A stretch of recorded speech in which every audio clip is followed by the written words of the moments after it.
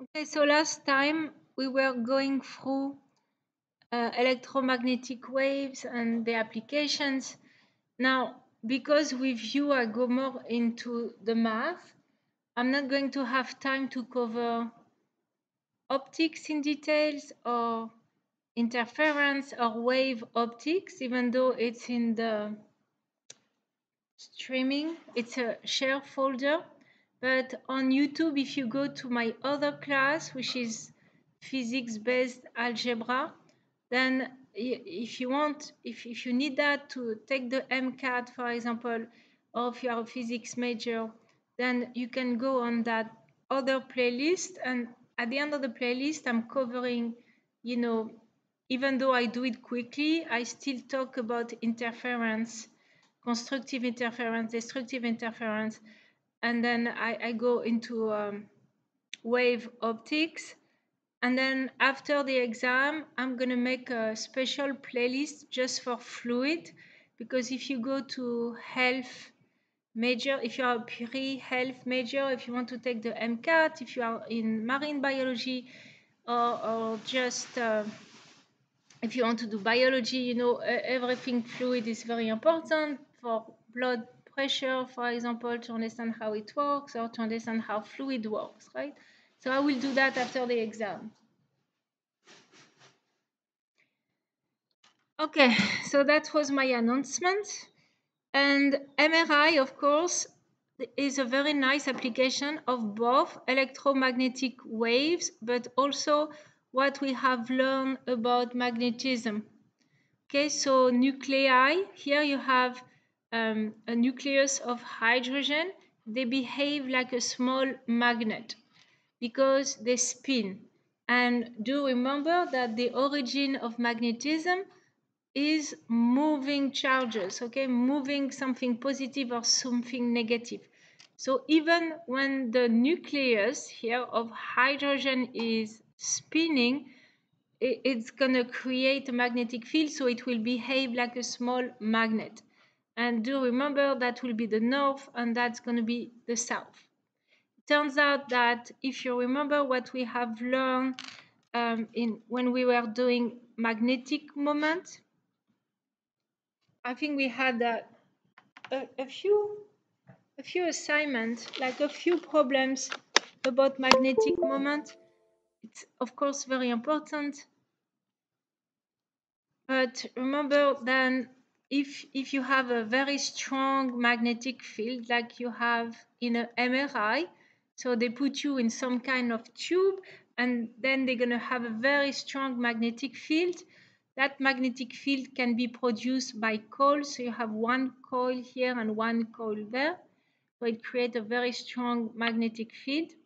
And then if you have small magnet inside that magnetic field, it wants to go to the lower state of energy, okay? So that will be a small magnet, it wants to do this.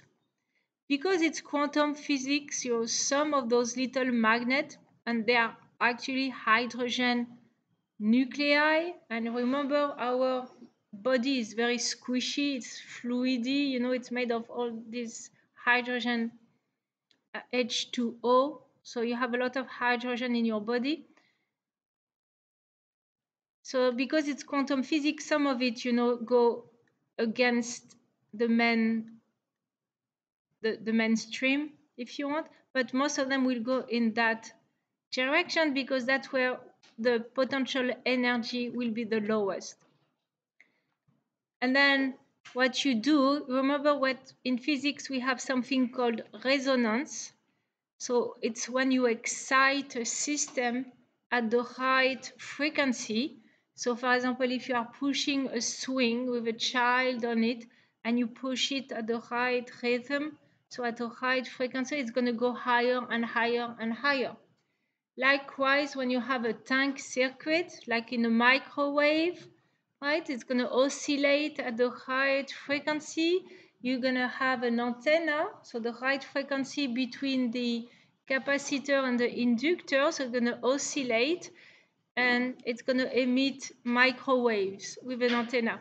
Likewise, if you have a spring and a mass, you pull it, it's going to oscillate at a given frequency. Okay, that's a frequency of resonance. When you are falling in love, for example, your pupils start to dilate, right? And you go off the roof, okay? You are in resonance, okay? So that's when you excite a system at the right frequency. So what we're going to do with all those little magnets, we're going to have a radio waves, okay, that's going to excite them at the right frequency. And of course, you need to find the right frequency. And all those little magnets get excited, okay? So they go to a higher level of energy. So what is the higher level of energy? Is then all those little magnets, they flip over, okay? They go in the other direction. So that will be a higher level of energy. So it works exactly like electrons. I'm sure you learn in chemistry that you can have electronic transition. You excite the electrons with the right energy. They go to a higher level of energy and then they burp out their energy. So not only it works for electrons, but it also works for those nuclei that behave like magnetic moments. So they go high, okay? And then when they're gonna relapse, they're gonna flip again. So they're gonna burp out all those radio waves in all direction. And so the result of that is gonna be that you're gonna be highlighted by radio waves from inside out in all direction. So it works like a PET scan. When you have a PET scan, you produce gamma rays in all direction, and you are this is resonance. You see, when the wind is pushing at the right frequency, the bag starts to oscillate and it goes higher and higher, and it's very annoying. That's resonance, right? You know that with your car, if you have a cheap car, you know, with not very good suspension, and you go bump, bump, bump, and then it goes crazy like this and you cannot stop. Okay, this is resonance too. So you are highlighted from inside out and you can see stuff you cannot see as good as you can see with a CAT scan or a PET scan, right? Because the wavelength is not small enough, but of course it's not as dangerous because a PET scan, you cannot have it more than once a year or once every 6 years, for example, right? So I just want to show you that. So let's add a tumor, God forbid. So can I add a tumor? Okay. So a tumor, of course, it's something that will grow and it's not under control. A tumor, it's made of cells that are very weak because the only thing they do is to reproduce themselves. Okay, so they grow, grow, grow, grow, grow, grow. So here you have the tumor, and I'm going to turn on the power. Okay, so it means I'm putting radio waves, but I'm not at the right frequency. So since I'm not at the right frequency, nothing really happens. So if it's very hard to find the right frequency to excite.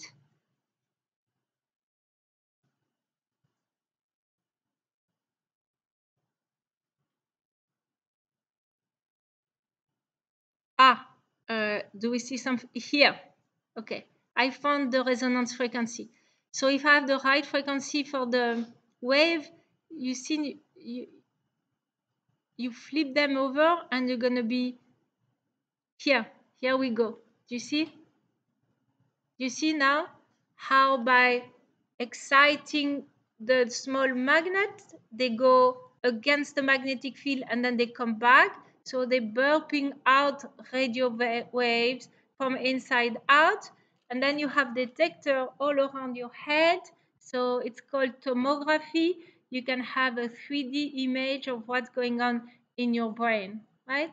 So that's how it works. So super duper interesting. Here, I let you watch that at home if you want. It happened in New York. So what happened in a lab technician was being careless. I don't know why, but he or she, I don't know, left a fire extinguisher in the room, And there was a kid 6 years, I don't know how old was the kid, 6 years old or 12 years old. When the magnetic field was turned on, the magnetic field is so strong that it sucked in the extinguisher and killed the kid. Okay? His head was killed. And in that video, of course, you don't see that, but they show a watermelon. So they use a watermelon as the head, and there is a fire extinguisher, and you see how it's going to be sucked in, and the watermelon goes in pieces, right? So they use that technology also to make a rail gun. The military, it's highly classified, but basically when you turn on a magnetic field and you have a projectile inside, you go shoo, right? It's very powerful. You can build one if you like to build stuff. You know, it's not that hard. All you need is very strong ultra capacitor, and you can build your own rail gun. Okay. Radio waves have a big wavelength. So, okay, I just want to open a parenthesis here, something which is very important, especially if you are using microscope, for example. There is something called the diffraction. Okay, diffraction. So what is diffraction? Is that when a wave, so this is a property of any wave, sound wave, light wave, any wave, right? So when a water wave, each time you have an opening, okay, so the light here, we have red light, they go through an opening. What is the opening? The opening could be, for example, a telescope, the objective. It could be your eyes. Your eyes is an opening, right? So light goes through here, and then if the wavelength is greater than the opening, the light will spread out, spread around the corner. So because of that, it makes very difficult when you are using an optical telescope, you won't be able to see anything with a size smaller than the wavelength you are using. So optical microscope, I want to say microscope. No, I don't know if I say telescope, microscope, okay? If you are using a microscope, okay, you can look at DNA. DNA is a big strand and it will be bigger than the visible light wavelength. But if you are looking at a virus, okay, COVID especially is very small, 0.2 micrometer. So it goes through anything, fibers, you know, it's really, really, really small. Then you cannot use an optical microscope. Do you know what type of microscope you have to use? Electron microscope, right? Because electrons will behave like waves and they have a smaller wavelength than the size of a virus, right? So, for example, which one has the greatest wavelength, red or blue? The very good, blue, smaller wavelength. So if it goes through an opening, it's not going to spread as much as red. So if you want to look at small things with a microscope, you use blue light. And you use a filter, you get rid of the red light, and you use rather blue light, okay? So this is called diffraction. So that what is limiting, for example, the resolution of a telescope. That's because of diffraction. Diffraction, I don't know if I can make a picture for you to understand. If you have a telescope here, okay, in the best of the world, if you have a star here and you have another star there, okay, you want to tell them apart, that will be the resolution. So here you are looking through a telescope, you have some kind of lens here, of course. In the best of the world, you're going to see the star here and the star there. Okay, so you can tell them apart. The minimum distance. That works also for microscope, especially if you are in biology. You know, they're going to tell you the resolution of a microscope is the smaller distance between two objects that you can see. Now, because of that diffraction, what's going to happen? That star here, the light from the star, is going to spread out. So now I have a fuzzy thing. And the light from that star here, it's also going to spread out. So now they are merging together and you cannot tell them apart.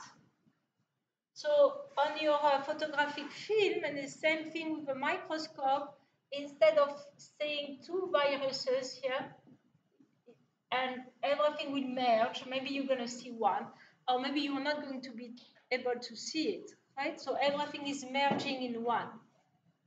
So how can we solve this problem? You have two ways. You want to make a bigger opening so it doesn't spread that much. You are limiting the diffraction, or you can use a smaller wavelength. So let me ask you something. If you are using radio waves, okay, do you expect to have a big wavelength or a small wavelength? Radio waves, they have big wavelength, okay, from gamma, remember that for the final, right? Gamma, small wavelength, high energy, high frequency. Gamma, X-ray, UV, visible light, microwave, radio wave. Radio wave has the longest wavelength, okay? It can be as big as BBC campus. So big wavelength, small frequency compared to others, and small energy. Yeah. Very good. Very good. If I try to trick you, they all travel at the speed of light, right? They all have the same speed.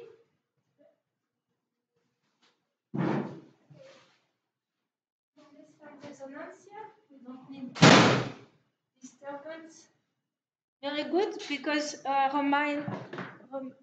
reminder here, and I think you're going to use it for the final, right? The speed is wavelength times frequency.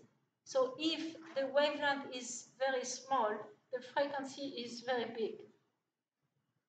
And we're going to see that Einstein said that light is actually made of photons, like little particle of energy, a particle wave, little photons, especially if it's X-ray, gamma rays, they behave like little projectile, destroying stuff. The energy of a photon is proportional to the frequency. So if you have high frequency, that means the energy will be high, but the speed is always the same. So radio waves have really, really big wavelengths. So that's a problem, because that means that when you have a radio wave, let's say you have a big building here, right?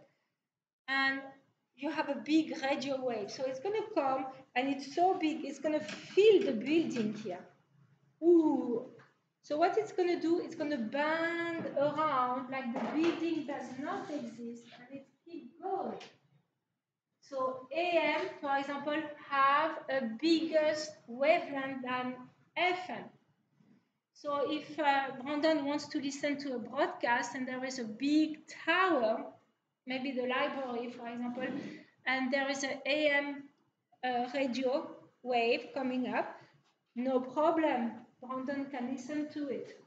But if there is a FM broadcast he wants to listen to because he loves classical music, and FM has a better resolution. You love classical music, right? Yeah. Okay, so there's a big building, but FM have a smaller wavelength.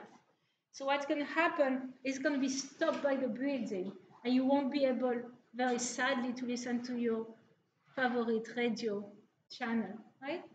So bigger is the wavelength, more it's gonna diffract, bend around corners. So we have this issue with radio waves. We want to listen to radio waves because that's how, for example, we have detected a supermassive black hole at the center of our galaxy because you have so many radio waves being emitted. That's how we learn about neutron star. Neutron star emit radio waves. So we want to listen to them. What do they have to tell us? However, they have a very bad resolution because they will bend around the opening of the telescope. So what we used to do is to have a huge telescope, very, very big, as big as possible, so to get a better resolution. So that was in Puerto Rico, Arecibo, right? And that telescope here was able to detect the first exoplanets and many more in 1996 around another star. And I don't know if you know, they had a James Bond movie, and they filmed the movie around here, and you see the bad guy hanging. Oh no, I think it was the good guy, James Bond, hanging over there. So you see how it works here? It's something golden eye. No, maybe not golden eye. I forgot the movie, but you can Google it. So the radio wave come from space, very, very far away. So all the light is doing this, all parallel to each other.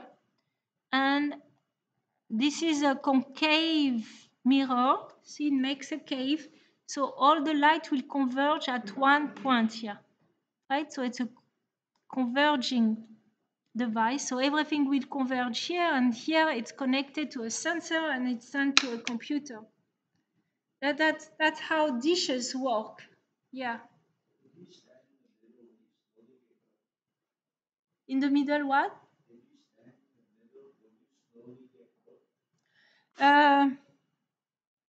You will have maybe to stand here, so maybe the sunlight will cook you. Here it's just a microwave, but that's a good question because that's how they make an oven, right? Because any concave mirror has a focal length. So the way it works is that it will collect light from the sun, for example, and all the light will be bouncing back at the same point, which is called a focus. So if you put something here, of course, it's going to get hotter, right? And that's how, like those dishes, you go to a certain few, like given neighborhood, and they all have those dishes aiming at the same satellite, right? So it's broken, and they didn't fix it. They didn't bother to fix it. Apparently, they don't have money for science. So it doesn't work anymore. I think some ties were broken, but they have a new technology using interference, constructive interference, destructive interference. So interference, I showed you last time, is when two waves are at the same time at the same place, so they interfere with each other. So what they do, they have all those small dishes and they connect them together. So everything happens like you have a big one. Okay? It's like they are building a big one using small ones, right? So it's a very cool technology. So this is in Chile, because in Chile it's very dry. There is a desert there. It's called, I forgot the name of the desert, but you can Google Alma Observatory, Chile, because you don't have humidity. So it's a great place to collect radio waves. So that's how it works. So just a parenthesis about diffraction because it's so cool. So you see here, if you have FM, so you are broadcasting FM, or you are broadcasting, I don't know, internet or radio waves or whatever, and if the wavelength, so remember, this is the crest. We are looking like from above, these are the crest, right? So the waves are doing this, crest, throw, crest, throw, crest, throw. And instead of doing that, of course, it's easier to do this. So that will be the wavelength. So if the wavelength, so it's not on scale, but if the wavelength is bigger than the obstacle, so bigger than those things here, it's going to bend around.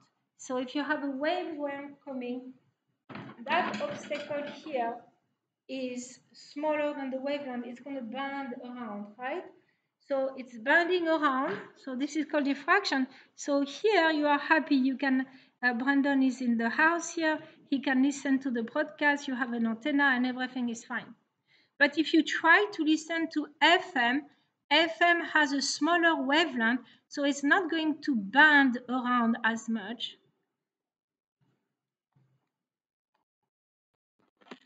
You know what's happening?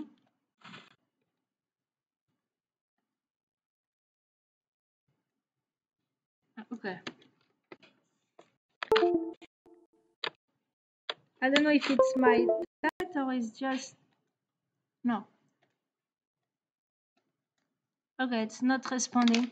Okay, let's try to do this way. No, so it's snipping tool.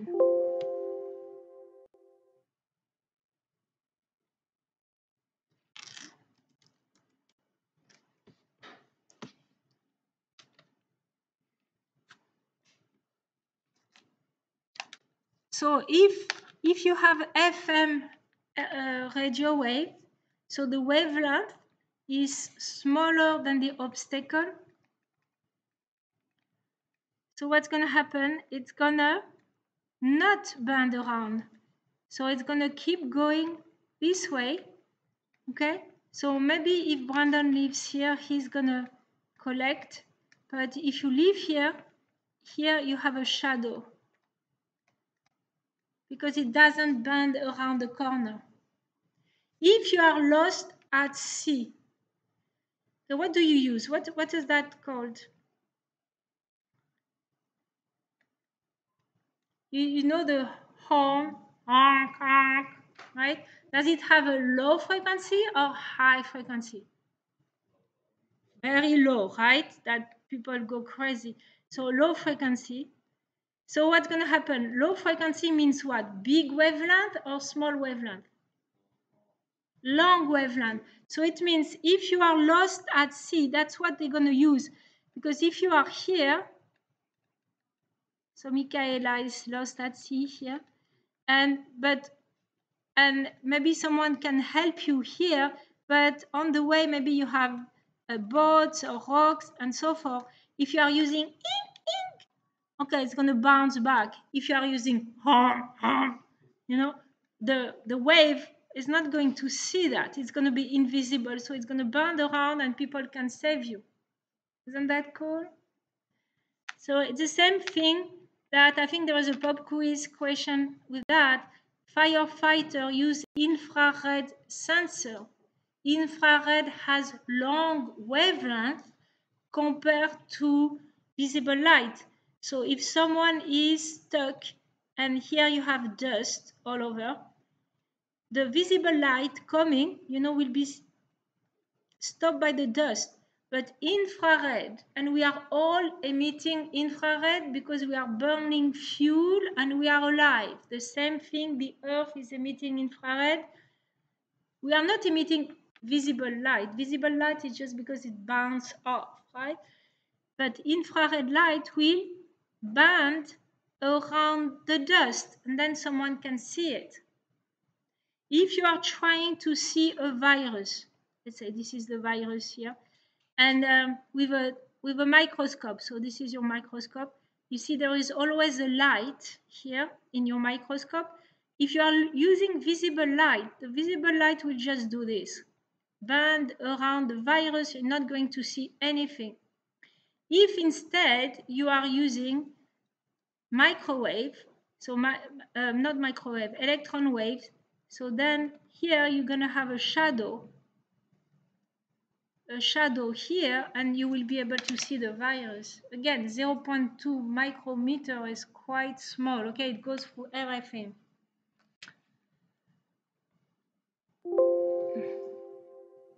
So that's the idea of diffraction. Okay, you can do diffraction. Diffraction is a property of any wave. So if you have water here going through a small opening, the opening will be smaller than the wavelength. See, that will be the wavelength that you're opening. You see the opening is smaller than the wavelength. it's going to diffract, spread, bend. If the opening is big, you see the opening is bigger than the distance between two crests, it's going to go straight. Very interesting stuff here. And you can do the same thing. You can hear, like even if you have a noise proof, like you cannot hear any noise from outside in a room, you can still hear, if the door is open, you can still hear people talking in the corner, because if they talk in the corner, going here, if the wavelength of the sound is bigger than the door, the sound from outside, even if someone is hiding in the corner, it's going to spread around.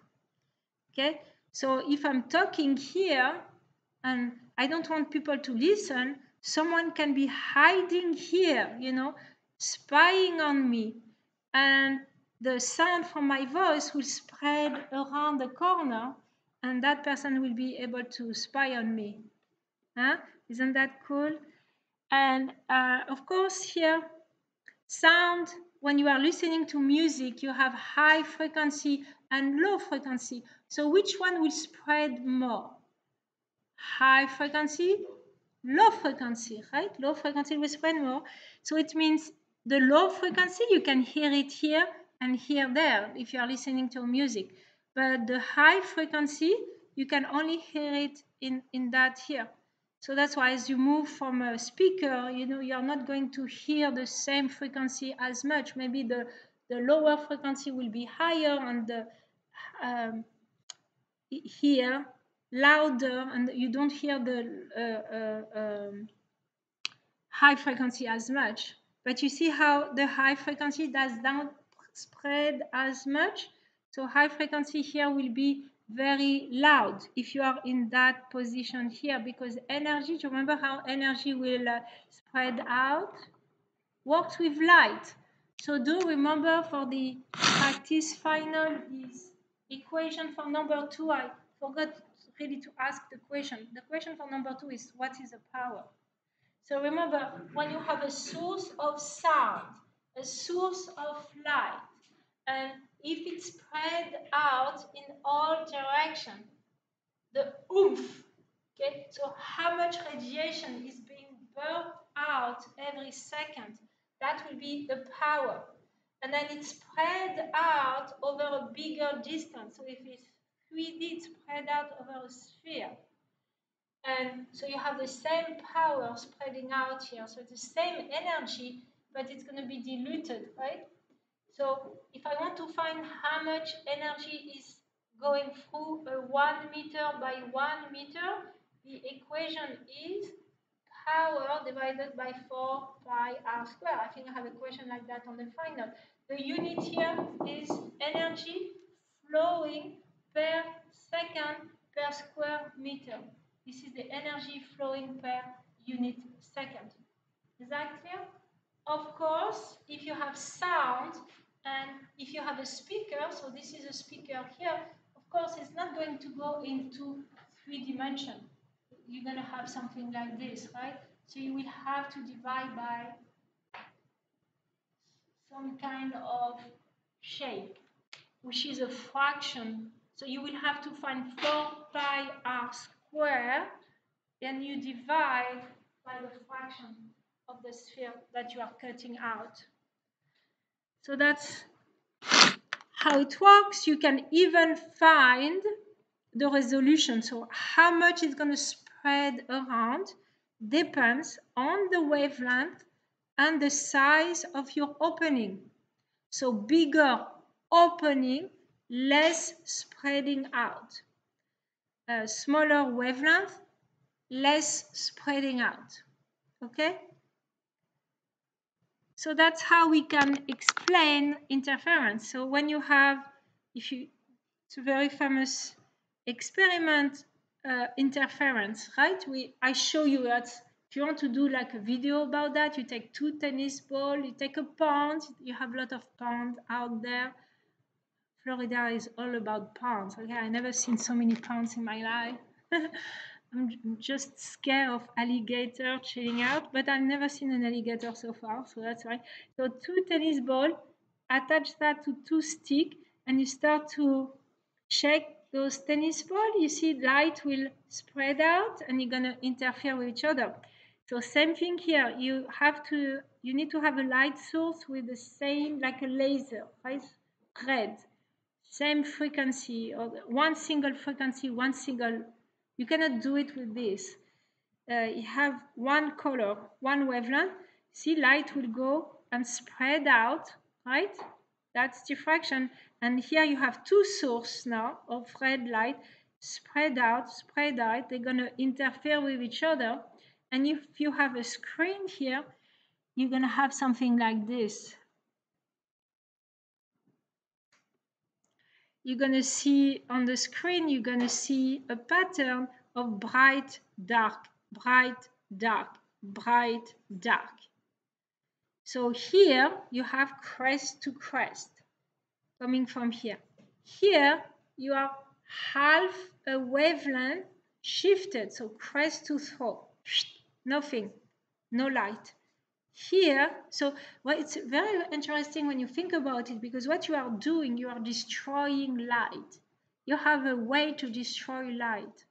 And here, one wavelength away, crest to crest, is going to be bright, okay? So that's how interference works.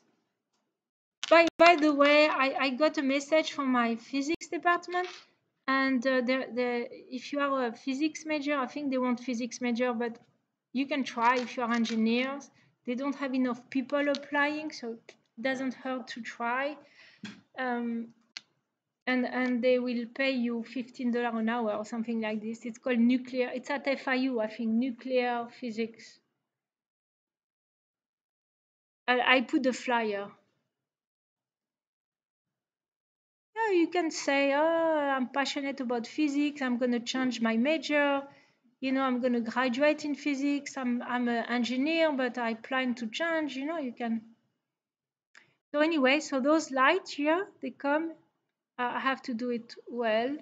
Come here, here, here. Oops, crest to crest is going to be bright. So here, and you can do the math. It's in my next slide. And again, I won't be able to cover it, but if you go to my other playlist, I do more simulation, my other class, college algebra, because I don't do that much math like I do with you. So I cover it. So you have one wave here coming here, and now they are shifted. The length is shifted by half a wavelength, right? So here it's coming G, G, G, G, and I have to do it right. I didn't do it right, of course. It has to be half a, oh, you know what? I'm going to cheat. I'm going to start from here. So here I'm going to have a 4. And here, okay? So it's going to do like this.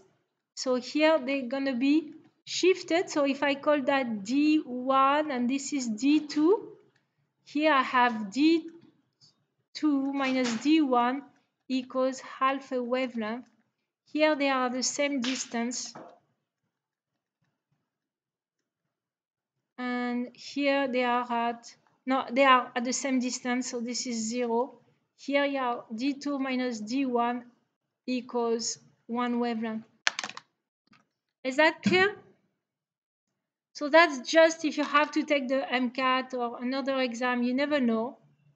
So you know, once you understand how it works, you know, in physics, it's all about concepts. When you have the concept, you understand, then everything else is just math. That's why it's good to take physics if you are in engineering or even biology, because then it's, you have the tools, right? So let me show you again, like if you have a speaker here, that will be a source A, and let's say you have a wave. I make it square because of course it's easier for me to make a square wave than it is for a sine waves.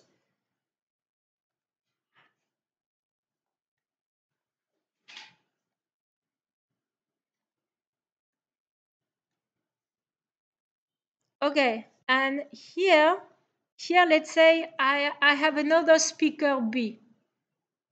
So, and here I'm listening to the sound.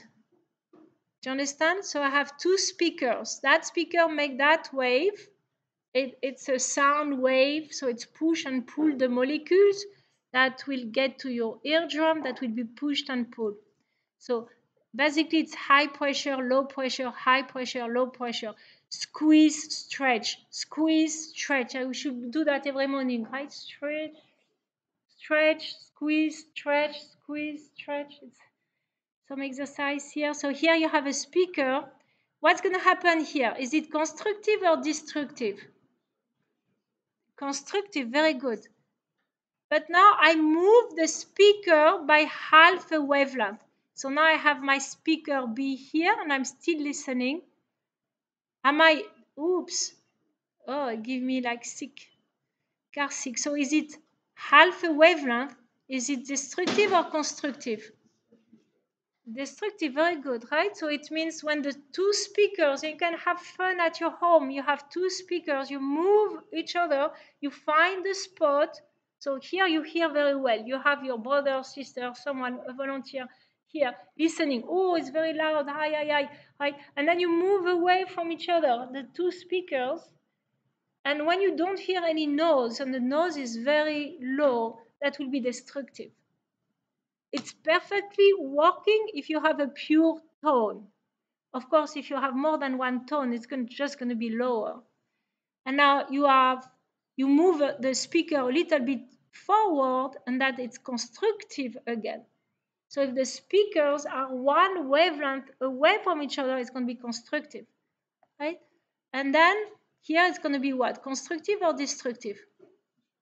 Destructive, so it will be 1.5 wavelength away, and then 2.5 wavelength away. So, huh? Destructive because look, you have crest, like here you have your speaker, right? Right, so it's going to be 0 wavelength, half a wavelength, 1 wavelength, 1.5 wavelength, and you have your speaker here. So they're going to destroy each other no matter where you stand. So if you are standing here, you're not going to hear any noise. Is that clear? So it's for light, it's working exactly the same way. Here you will to do the math, and I know for the MCAT it's covering. It's just equation, but once you understand the physics behind it, you know you don't never memorize. You always understand the concept, and then the equation makes sense to you. See here, between the two waves coming, there is no shift. Here, half a wavelength, here, 1 wavelength. So the math is in my next package of slides. And again, you can have access to it, but I'm not covering it today. I don't have time. But you can find it in my other class playlist, okay? Okay, so diffraction is a big deal. So when you are looking in space as a conclusion, you never see that, okay? This is BS, okay? That never happens. So it's a computerized image. So what they do, they use an X-ray telescope. So they are collecting only X-ray. And here they use maybe Hubble telescope, so only optical visible light. And then they have a radio telescope, and they're going to see that. And then another radio in another range of wavelength, they're going to see that. And then the computer combine everything together, and that's how you have those beautiful pictures. If you go in space, you're only going to see that optical. Of course, we don't have X-ray eyes, and we don't have UV eyes, and we don't have gamma rays eyes, so you need different telescope. As you go to smaller wavelength, the technology behind the telescope becomes more and more complicated, because go have a telescope with X-rays, okay? X-rays just go through it. So you need a very high technology. By the way, there is an astronomy class, AST 1002. Amazing class if you want to learn about all that. So if you're looking at the Milky Way, so we live in a Milky Way galaxy. It's a flat disk, Okay, so that's the Milky Way looking on the side. Here, that will be the Milky Way. And we live somewhere here, but it's like a disk flat. So if you're looking at the size, because we live somewhere in that disk here, you are looking at the edge of the galaxy. So if you are looking at the cut of your galaxy, that's what you're going to see. Okay, nothing special. I mean, it's beautiful. Infrared, you're going to see something different. You see that it's very hot here because we have a black hole. Any galaxy has a black hole. You can look at the radio waves. It will look different. Oh, that's amazing. Beautiful. Wow. Let's just take a moment, you know, to appreciate X-ray skies. Beautiful, beautiful. So what a beauty, right? So you combine all those range of electromagnetic waves. So this is called the Crab Nebula. It's very famous. It was observed by the Chinese in 1054. It was the remnant of a supernova. Only the Chinese reported that supernova, which is very weird because in 1054, everyone should have seen it. The supernova is a thermonuclear reaction, very violent, very extreme. So it's very bright. It stays very bright for a few days and then it disappears.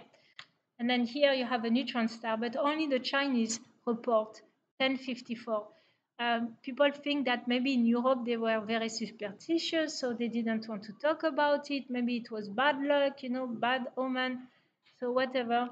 But that's what you see in optical X-ray. You see you have jet here. That's because you have a neutron star, infrared, radio wave. Okay, so just a quick parenthesis here. Light is made of photons, so you can see light as wave, but as I told you, smaller is the wavelength, they will behave more like small projectiles, like you have, if you are exposed to gamma rays, you can get radiation sickness because all those little gamma rays are small enough and have enough energy to burp out their energy into your cell, destroy the cell, boom, explosion of the cell, too many cells, you have radiation sickness, you die. God forbid, in a few days, right? That's what happened when they are making the bomb. They were making the bomb, the plutonium bomb, in Los Alamos. I think it was in I forgot, Arizona or Los Alamos or New Mexico. Okay, yeah, you can check it very easily. So the first guy experimenting radiation sickness because he was building the bomb, the plutonium bomb, and there was an accident that happened. You can Google the story. So he was exposed to so much radiation. And then the radiation decreases as the inverse of the distance. So the other guy were okay, but he was really close. And because radiation works like that, so if you are farther away you're not going to be exposed to so many radiation. If you are close to the source, you're going to be exposed to a lot of radiation. So he reported everything that was happening to him. Loss of hair, loss of everything, you know, it's like chemotherapy on steroids. And he reported everything so much. He was passionate about science, so he wanted to help others. Horrible death. It's a horrible death. Radiation sickness is a horrible death. It happened also in, I don't know if you remember, I think it was in the 90s, there was a double spy. So a guy from Russia that moved to England and was spying for the British against Russia. So they gave him, so we don't know who did it. Maybe it was not Russia. It was someone who didn't like him, for sure, okay? So they gave him polonium. Polonium is a radioisotope. It's an alpha emitters. And if you hold it in your hand, that's fine, okay? It emits helium nuclei. So it's like 2 protons, fine. It doesn't go through your skin. But if you ingest it, so they put polonium powder in his tea, drink. Of course, it's inside now. It destroys you from inside. So he had radiation sickness. I mean, you can see the pictures. It's a horrible picture. He lost his hair, he died. And then they put him in a coffin. I cannot say his name because his name is Alexander. You can, I mean, if you're interested, I can show you the slides or I can find the name. Tov. I forgot the name, okay? So they had to put him in a lead coffin. So much radioactivity was coming out of his body. So he lay in London. So, of course, you don't have to kill someone like that. You can just push him out of the window, run over him, So if they did it, it's because they wanted to make. Okay, listen. Send a message, right? Yeah. Yeah, say it out loud. How do you spell it?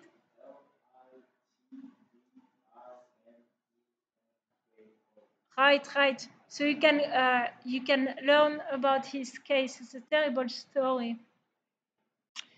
So energy of each photon is proportional to the frequency. The speed is the wavelength times the frequency. Photons have wavelength. Photons have momentum. Can kick, can bounce off. So you can use the light from the sun to make a sail moving, and they did it, right? They can kick like this and bounce off. So I'm skipping the math, but you see that as you increase here the frequency, you decrease the wavelength, and smaller they get, more dangerous they get. As you move away from it, you see those photons here, they stretch out so much that they will never behave like particles. They always behave like a wave, a radio wave, always behave like a wave. If you have UV, behave more like a particles when it gets inside you. A UV photon from the sun, if you don't have a good immune system, especially, it can kick out DNA. You can develop cancer. Okay, although we need UV for vitamin D, of course. Okay, so that's the story, and that is that. The only thing I didn't tell you is that, of course, the electromagnetic wave doesn't go always like this, okay? It goes in all directions. So it's going to vibrate in this direction, that direction, that direction, that direction. So you can have Polaroid like this. Like if you know that a wave is coming in this direction, you can have that, so you kill the wave. So you have those special glasses that when you have light bouncing off the road, right, those glasses will kill those waves that are reflected. So they are oriented in such a way like this that the reflection from the road will be killed by your glasses, and you are not blind by the reflection from the road. These are special glasses. You can do that with your computer. If you take a Polaroid, if you have Polaroid glasses, you do in one way, you cannot see your computer anymore. The other way, you can see your computer because they are polarized. Okay, so you can Google it to learn more. Okay, geometrical optics in nutshell. So this is my favorite band. Okay, my watch stopped in the 80s. Sorry about that. So light can be refracted, and someone brought me, like I told you, if you do like some kind of experiment, you can try that. So refraction, I don't know if you can see, but you can see the light coming out. When it's coming out, it's refracted. You see, instead of being a straight line, you see it makes it bend. And if I do it right, but it has to be dark, I can see a rainbow. Okay, I can see the rainbow here. So if you want to do it, but I can see red, yellow, blue. And I think there is a pop quiz question about that. Blue is more refracted than red because blue will slow down more in glass than red. Okay, so you have refraction And remember, it's like a marching band. Light will slow down in anything that is denser than the air. So let me ask you something. Aren't you here usually? Ariana, I forgot about you. I have to do it. Dense air, no, warm air. Is it denser or less dense than cold air? Less dense, right? Because the guys, they are very excited, move away, social distancing, get away from me. So less dense. So less dense, light will go faster or slower? Faster, very good, right? Cold air will go slow. Cold air will go slower, right? So that's how we can explain the mirage. So, for example, if everything was at the same temperatures, there is no layers into the atmosphere. So light from the sun, from the sky, sorry, coming, and you see a big blue where you are supposed to see a big blue in the sky. But because the atmosphere has layers, and this is very hot because it's a desert, and this is cool because the sand is very hot. You know that when you walk on the beach, it's going to be very hot. And here it's cooler. You can see that if you go on the beach, for example, you have that phenomenon. So light will come from the big blue, and here, because hot is faster, it's going to bend away. Right? It's going to bending away so much, so it's going to be curved. But your brain didn't take physics 2049, so it thinks that light comes in a straight line. So that big blue here, that big blue that comes to your eyes, because you think it's a straight line, you're going to see a big blue here. And that's called a mirage. And you go for it, and you jump for it, and you have like a brain something, right? You jump in the water, and it's not water, or you are very disappointed, right? That's how mirage works. Same thing with sound. If you have sound, for example, so in the morning, you cannot hear sound from very far away because in the morning you have hot here and air. So hot air, the molecules move faster. So the sound will move faster, right? Cool air, molecules are lazy. So the sound will be lazy as well. So here, because this is hot, so sound will go fast, and this is cool, sound will go slow. It's going to curve in this direction, you're not going to hear. So if you live by a train station, you're not going to the train in the morning. But in the evening, the opposite happens. This is cool now because the air, the earth cooled down and it's still very hot. The hot air move up, and you're going to hear very, very like brum, brum, brum, brum, brum. You don't hear that in the morning, in the evening, like those crazy people with Polaris, and they go grum, grum, grum, and you can hear it very well in the evening because of that, right? It's called inversion. So, sound can travel very, very fast when that happens.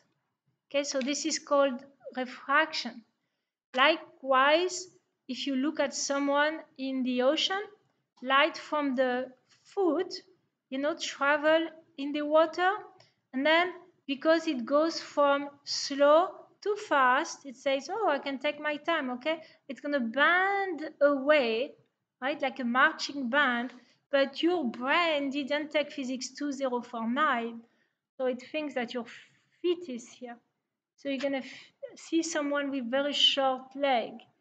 So the feet, the image of the feet will be here, and this is called a virtual image. It's like ghostly image, right? Likewise, if you are looking at a pen in water, it seems to be broken, but it's not the case. If you are trying to aim at a fish, see the light from the fish comes here, but then it's refracted, so you see the fish closer to the surface and you see it as a ghost. So it's a virtual image. You try to catch the fish, there is nothing here. And if you aim at the fish that you are seeing, boom, you're going to miss it. Isn't that cool? So you should aim like under? Yes, under. And if you are a trained, I don't know, bow, killer of fish using bows, then you get used to it and you know intuitively where you have to shoot, right? Same thing if you have like a spear, you know, right? Can do that. People doing that, right? But I don't think they do it with a bow, but they can do it with a. If you are a survivalist, and you go and you need to eat fish, right? Fish is healthy, so you learn how to do it, right? So many applications. That's super interesting. Another thing, so light a band when it goes through a piece of glass. So this is called a converging lens. So that's the very cheap $1.25 store or $1.25 store, because it's not $1 anymore. But you buy those glasses very cheap. They are magnifying glass. So for the people who get old, for example, they cannot read close, they need magnifying glass. That's the glasses that you buy. They are very cheap, okay? It's very easy to make. And why do we need that when we get older? Because in your eye here, you have a pupil and you have some liquid. So both the pupil and the liquid are converging lines. But you're going to learn in a few years, like I'm learning, but when you get older, everything gets stiff. Okay, your joint gets stiff, your muscle gets stiff. So even the muscle here gets stiffer. So you cannot focus. You cannot change, the focal, um, the size of your lens here. It doesn't work anymore. Okay, you're stiff. What can I tell you? So you cannot focus anymore on something very close. So you need those special glasses to see.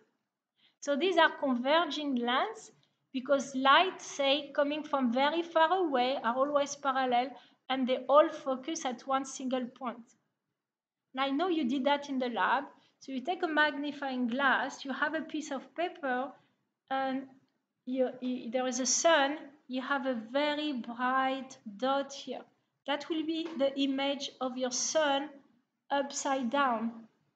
Okay, if you want to convince yourself that light has energy, you put an ant, like a bug, try to do that, you're going to burn the bug.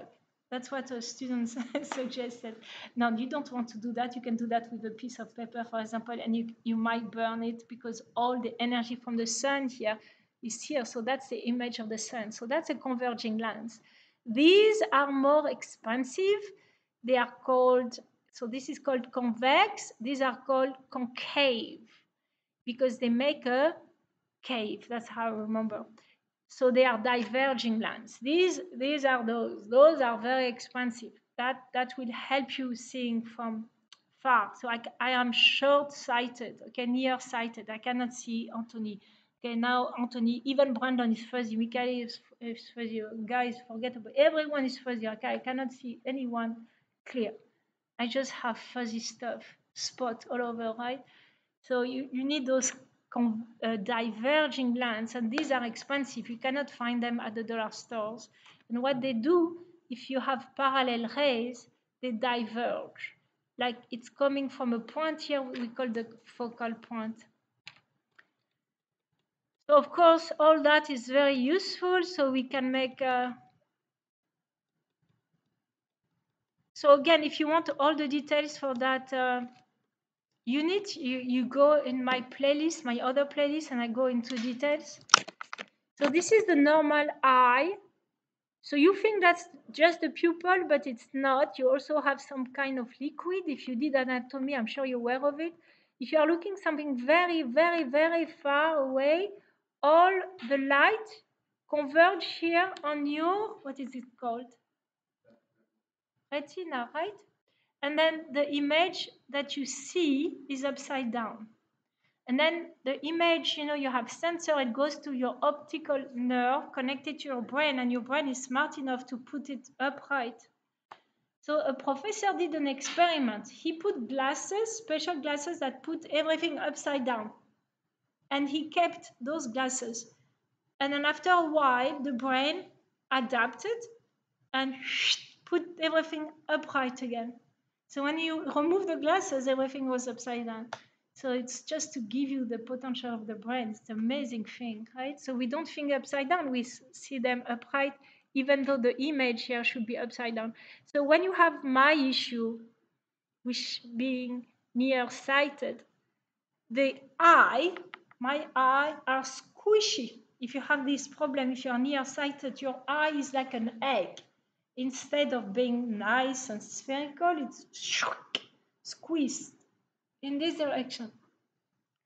So what's going to happen? You are missing the retina.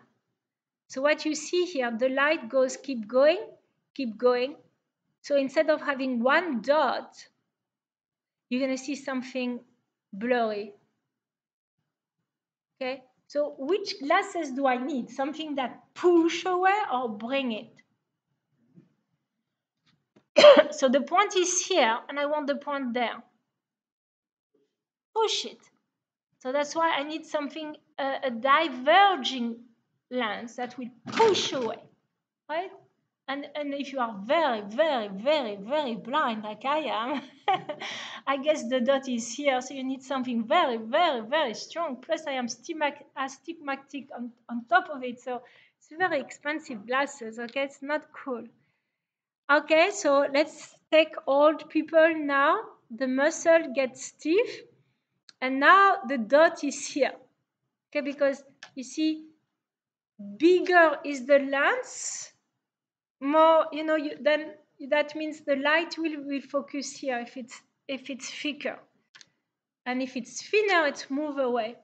So now the dot is here. So what do I need to do? Push it or move it forward? I mean, push it or getting closer? Closer, put towards. So now I'm using a converging lens to fix that problem. So these are the cheap CVS. And then they tell you the number 2, 2.5, 2.75, and that will change the thickness of the lens. Thicker means, more focus you get. Okay, so you start at 1, 1.5, 2, 2.5, 2.75. So that's how it works. And so here, what do we have? We have, do you think it's a microscope or is it a telescope? Microscope, very good. So you are using two lenses. The first lens will bring that image. It will be a real image here. So it will be the image close to you. And the second one will be like a magnifying glass. It's going to get bigger. This is a telescope. So the first lens, so that will be the objective, bring the tree upside down here close to you, and then it will make the tree bigger.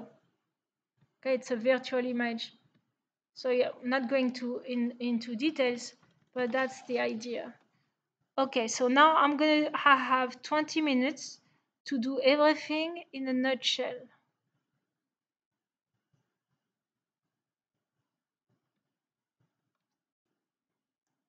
And again, I cover more into in my other class, so I have another playlist for that.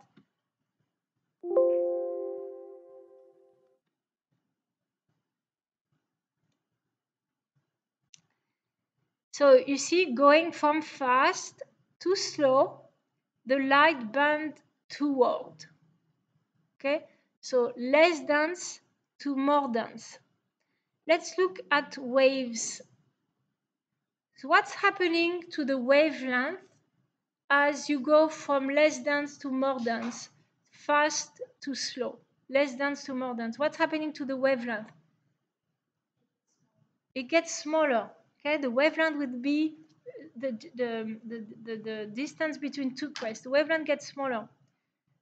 Do you think the frequency is changing, or do you see the same color? Same color. You can do that. If I do that, the frequency doesn't change. So what has to change? So let's see.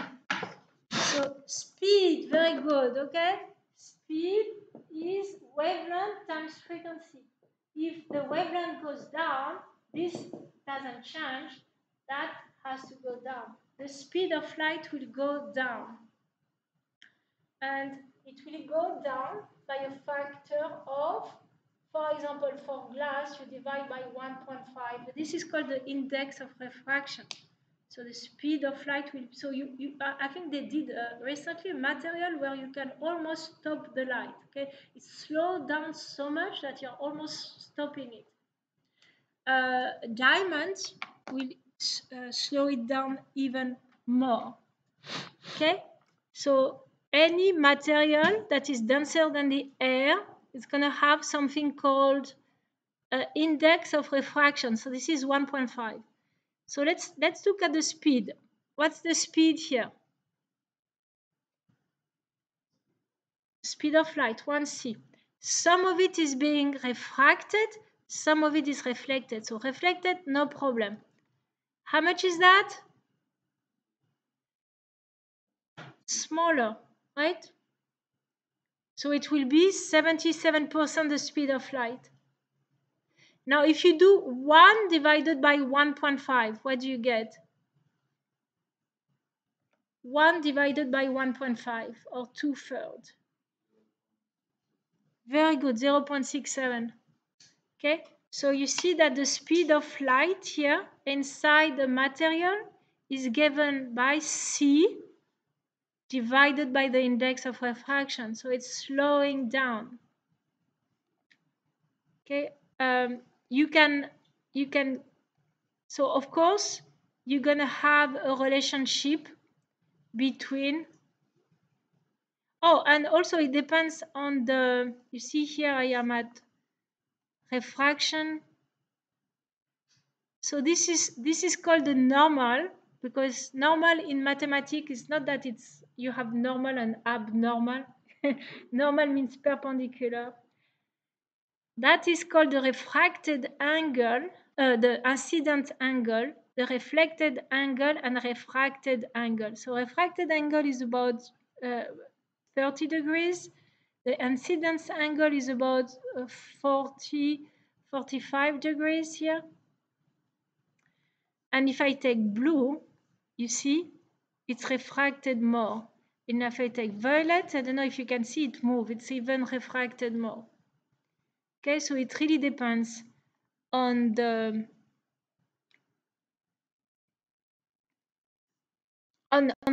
wavelength. So this is called the incidence angle.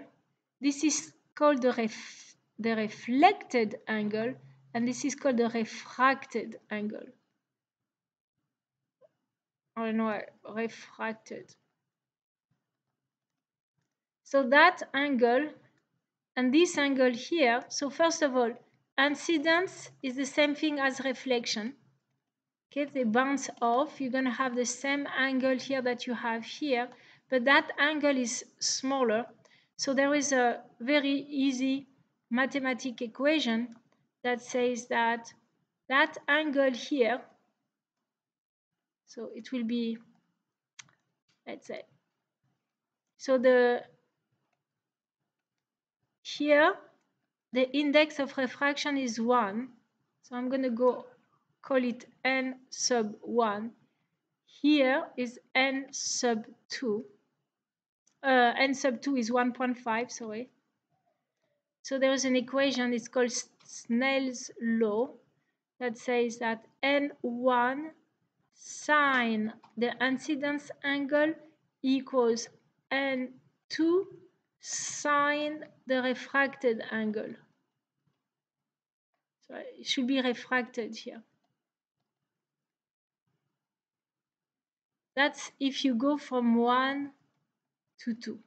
So very simple equation. It relates this angle to that angle here. Okay? And I go into more details in my other class if you want. So what do you think is going to happen? Or something very strange can happen now. Let's go back to my Java. Let's do the opposite. I'm going to go from glass into air. Do you see refraction? Is there refraction here? Yeah, refraction, right? And reflection, right? Yes? Okay, I go from dense to less dense. Look what's going to happen. I increase a little bit. What's happening to that angle? It gets close to what? 90 degrees, right? 60, okay, 70, 80, closer to 90. Look what's going to happen if I go beyond 90. Woof. What's happening? It's all everything is reflected. It cannot escape. Okay? This is called total reflection. You are trapping light. You can trap sound. Okay? It only works when you go from dense to less dense. Okay? 90, boom. Total reflection. So this is very cool because you have a lot of application with that. So for example, fiber optics, optic fibers use that principle. This is glass, this is air. If you aim at the right angle, light is trapped inside, it cannot escape. So it will keep bouncing and bouncing and bouncing and bouncing and bouncing. It can cover a very, very, very big distance without losing information, without losing energy. Okay? Because the frequency of a visible light is very large, like 10 to the 14 hertz, you can transport 10 to the 14 bits. Okay, so it's better than radio waves to transport information. Here is another example.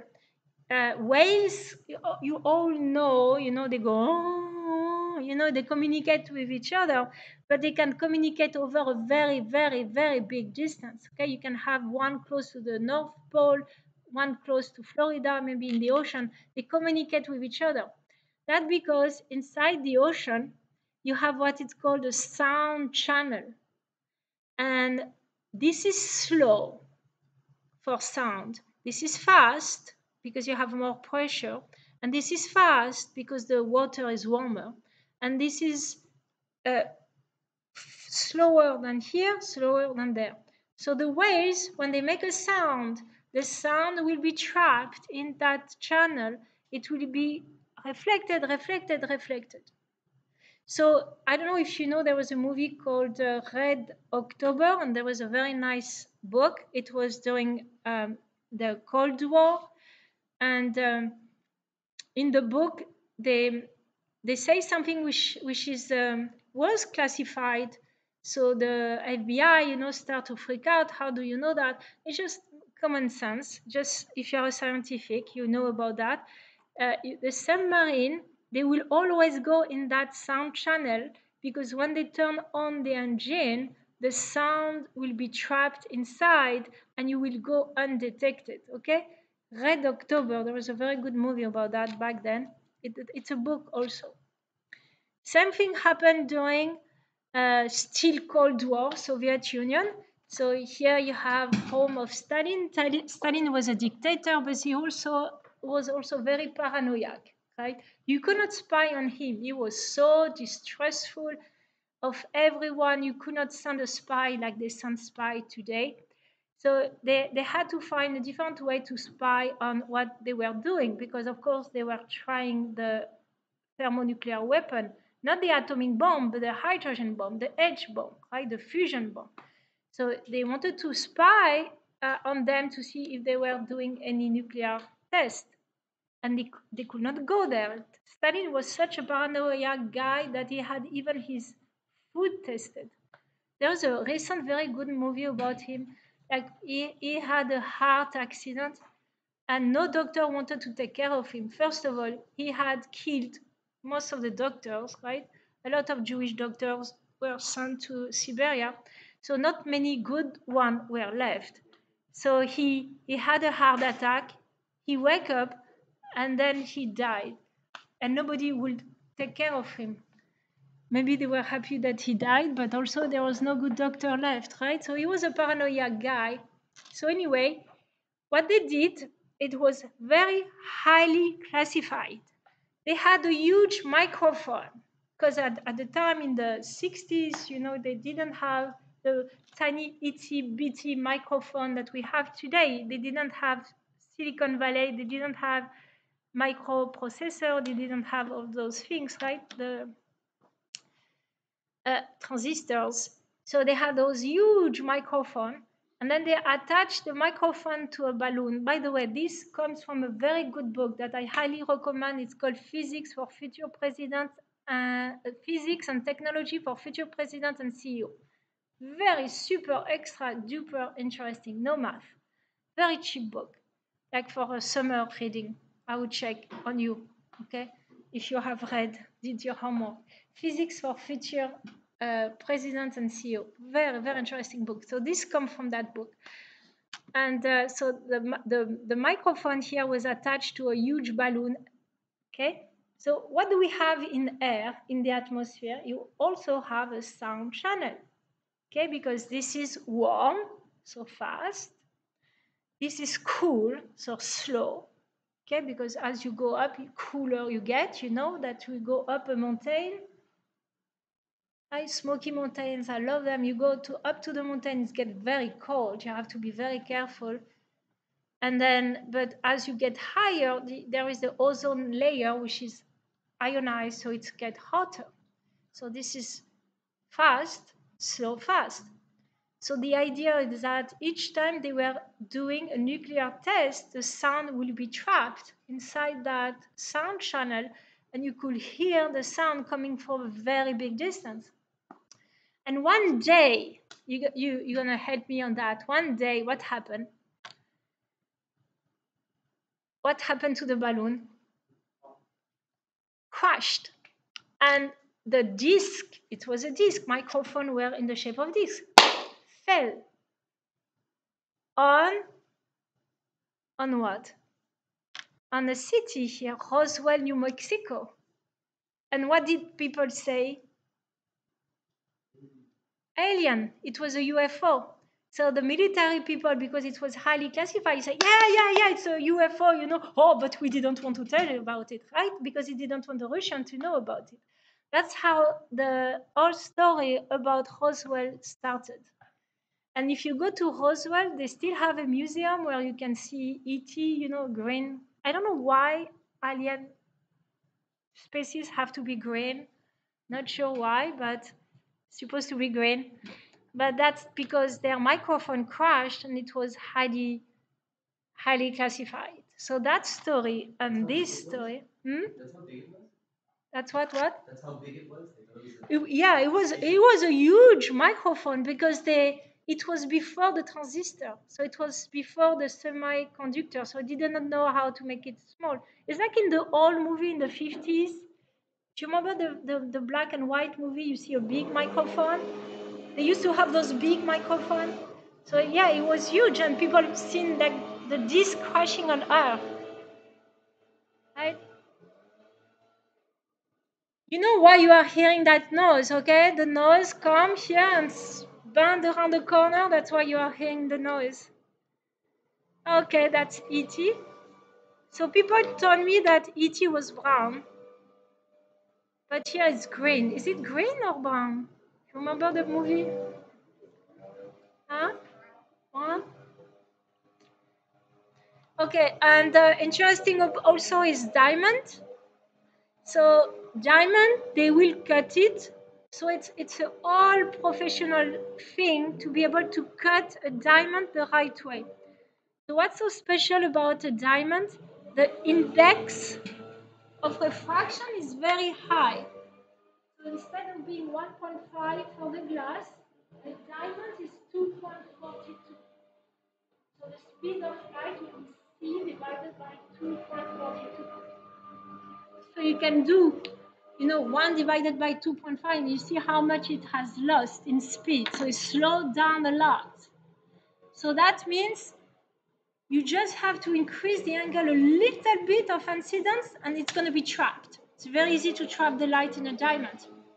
In addition to that, you cut it in such a way that you will be always bigger than the critical angle at which you have total reflection. So the light will be trapped in the diamond. So that's how you explain why a diamond is so shiny, because the light inside it, keep being reflected, so it's very shiny. In addition to that, you have blue diamond, pink diamond, yellow black diamond, because of course the light will be refracted, so it makes like a rainbow. And that comes also from the book I was telling you about. It's better to buy zirconium because, of course, it's not nice the way they are getting diamond. There is this very good movie, it's called Blind Diamond. And if you are very sensitive, if you get very emotional, don't watch it, okay? But zirconium is better. And in the book, they explain that I'm taking a tangent. Okay, I should not take a tangent. I tend to take tangents. But De Beers is a family. They have the monopoly on all the diamonds that are made. And if you try, let's say you go back home and you dig and you find a diamond is always very special. Okay, maybe you find a green diamond. So what they will do, they will get all the green diamond that they have, break the price, right? And so they will put you in bankruptcy. It's nothing new, okay? Amazon does the same thing, So it's a monopoly. It's called the De Beers family. But if you buy a zirconium, it will be almost more shiny than a diamond, and no one will tell. Doesn't say this is not a diamond, cannot tell. And so here it shows if you are beyond the critical angle, everything will be reflected. If you are below the critical angle, then it will escape. So that's why cut of a diamond is a very professional. You have to be a professional, you have to be trained to be able to cut the diamond just right. So light will be reflected again and again in a very specific way. So then you can get a blue diamond, a pink diamond, whatever, right? And I'm just want to finish here that the one who found that